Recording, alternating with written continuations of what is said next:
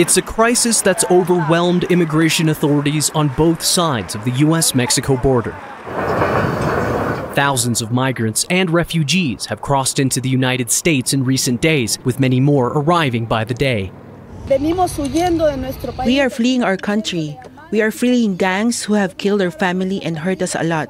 We need their U.S. support to enter this country, because we cannot return to our country. On Saturday, the U.S. Homeland Security Secretary Alejandro Mayorkas was joined by Honduran President Xiomara Castro for a visit to McAllen, Texas. I believe that in our history, we have never seen an exodus of entire families from our country, seeking opportunities due to the levels of violence.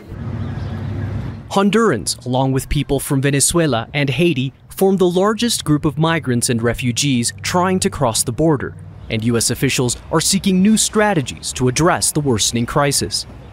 I am grateful to the Honduran government for working with us to effectively and safely return individuals to Honduras who are ineligible for relief in the United States.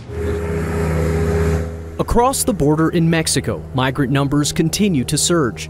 Speaking at the United Nations on Friday, Mexico's Foreign Minister, Alicia Bárcena, said Mexican immigration authorities are ill-equipped to handle the number of migrants and refugees arriving daily. This goes beyond the capacity that we can bear. Even though Mexico is trying to do a good job, and even in the United States, the Border Patrol is overwhelmed.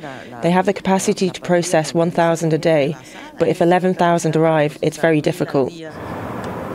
Though the Biden administration has called on Mexico and other Latin American countries to do more to control migratory flows, the continued surge of migrants and refugees at the U.S.-Mexico border underscores the pressing need for immediate action to address the underlying factors driving migration.